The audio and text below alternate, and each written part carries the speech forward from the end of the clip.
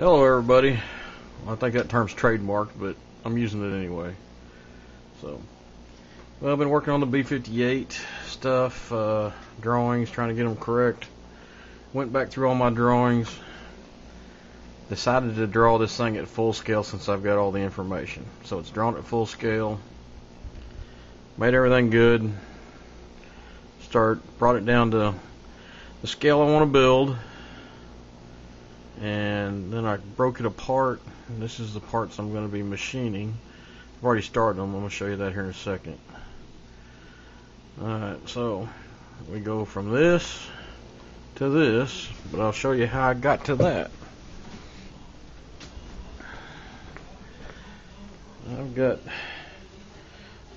these drawings that I've had for a long time. I have a manual. It's a structural repair manual,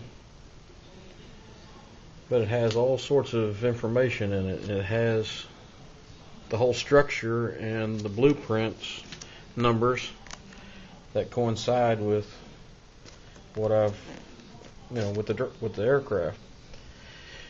And about 8 years ago, I ordered the blueprints on microfilm from the Smithsonian, and that's what's in here. I've got every drawing that it takes to build a B-58.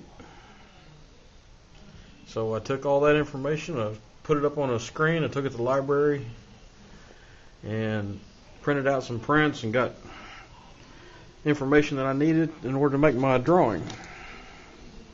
So the first son of a bitch that tells me my nose is wrong, I'm going to kick him in the nuts, because I got it off the actual factory drawings. So it's been a lot of work, a lot of hard work getting all that information correct, but we have got it all where it needs to be, and I'll show you where I'm cutting.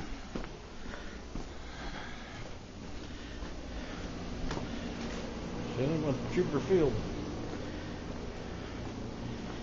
Got cutting started, and this is I've already routed out the profile of everything. This is the two nose halves. This will be the left side of the fuselage. This one's the right side, and this is the right aft section of the fuselage.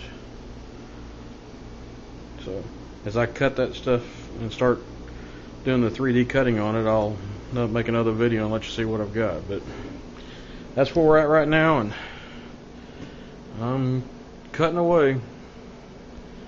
So I will try to keep everybody updated. I know I'm moving slow on this, but hey, that's the way it goes. Talk to you later.